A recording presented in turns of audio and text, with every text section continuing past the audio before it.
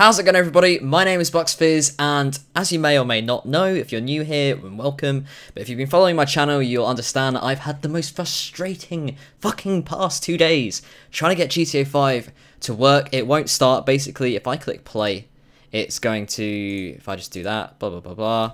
If I try and play GTA 5 or GTA Online, it just, you see my cursor, it just spins for a bit, and then it stops, and it actually shows in Task Manager that it's playing for about 5 to 10 seconds or something, and then it just fucks off. So I've been so stressed trying to fix this because I've wanted to make videos on this for all of my subscribers and things, so I thought I would show you guys how I just fixed it. I literally fixed it about 15 minutes ago. I haven't even played yet.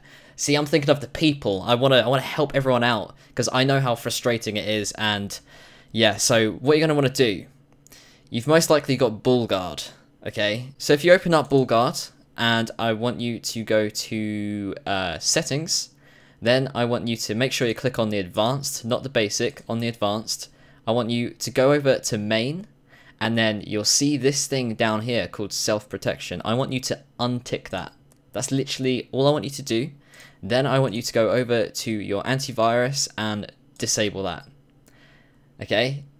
Literally, you're going to be kicking yourself in the dick because it is that simple. So if I now go back to GTA 5 and press play, and then if I just play on Playground Theft Auto 5, for example, you're going to be so happy when you see that the frickin', what's it called, Social Club comes up.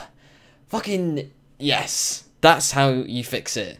I hope that helps people.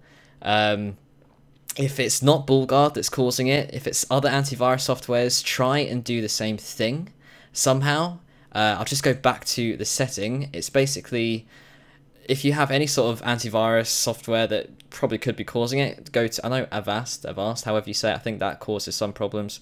If you go to General, Main, and then try and find something called self-protection, and then try and untick a box that says allow, then whatever system you're using to protect its components against termination, untick that, and then untick your antivirus, and then try and play, and you should be good to go. So hopefully that helped some people out there. If you're having any other problems, this is specifically just for the cursor that's spinning and then nothing else happens. I am going to leave a link to some support stuff for you to go and check out all the fixes and things like that.